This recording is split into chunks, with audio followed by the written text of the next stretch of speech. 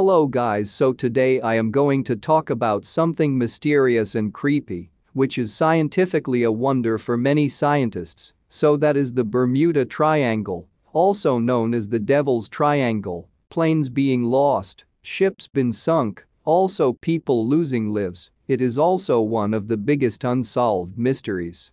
The Bermuda Triangle has been discussed in a lot of popular movies, books, and documentaries. Bermuda Triangle is located in southeast coast of the U.S. in Atlantic Ocean. Between Bermuda, Florida and Puerto Rico connect the three spots. What we get is a triangle region with an area close to 5 lakh square miles.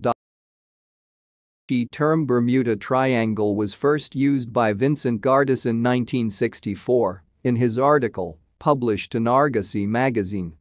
The stories around the Bermuda Triangle begin in the time of Christopher Columbus, when he reportedly saw a flame of fire rushing into the sea in the triangle during his first voyage to the New World. Just think, what would it be? In 1945, 5 U.S. Navy planes and 14 men disappeared in the area while doing routine training exercises. The U.S. Navy investigated and ultimately reported the incident as unknown cause.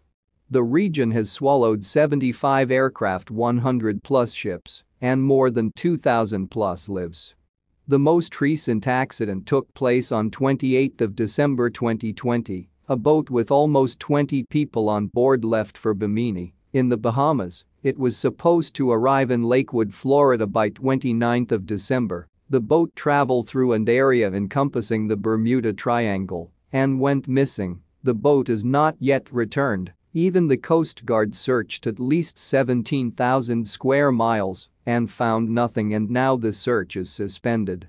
The role of paranormal activities have been suggested by those who believe something odd is happening, while many with scientific views disputed this argument, offering rational explanation to the phenomena. Among the few scientific explanations, the most popular one is the theory of electromagnetic interference that causes compass problems, which makes the compass in sophisticated devices to fail, which allows to take their intended route through water.